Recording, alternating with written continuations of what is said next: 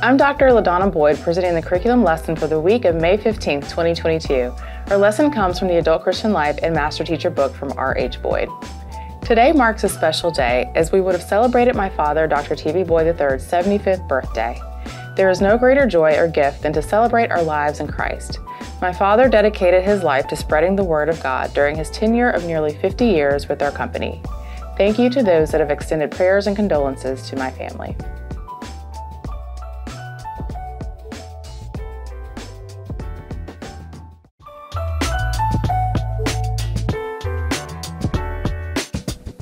This lesson affirms the love of God through Jesus Christ.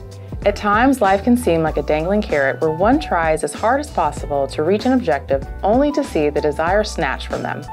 Some people say that you cannot win for losing. Christianity makes salvation attainable. God knows that people are mortal, struggling with temptations and setbacks. Yet, the promised seed of Jesus Christ looks beyond faults and sees the need. In Christ, the inheritance is a sure promise available for whosoever will accept Jesus Christ as Savior and Lord. Galatians chapter 3, verses 22 through 23 says, "But the Scripture has imprisoned all things under the power of sin, so that what was promised through faith in Jesus Christ might be given to those who believe.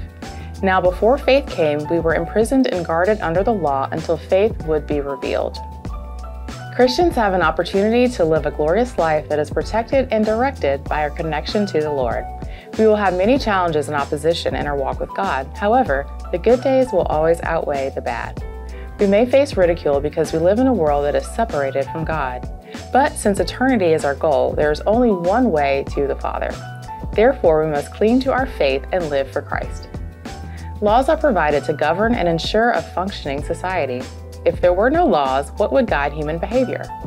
Paul taught that God's law served a purpose, but when Christ came, grace made it possible for all people to become children of God and heirs of God's promises.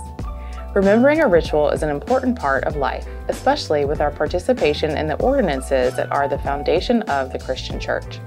Our contemporary culture may have difficulty adhering to many of the laws that were given to Israel because we have been accustomed to the commandments of Jesus. Christianity is a self-professed and self-governed experience that must be secured by our faith in Jesus. When one belongs to Christ, he or she enjoys being an heir of all the benefits of our faith. We as Christians should never forget our baptism in Christ Jesus. Being in Christ is a blessing to all who are part of the faith. Again, I'm LaDonna Boyd, and I hope that you enjoyed this week's lesson. Don't forget to check out our website for additional resources at www.rhboyd.com/ACL Insider.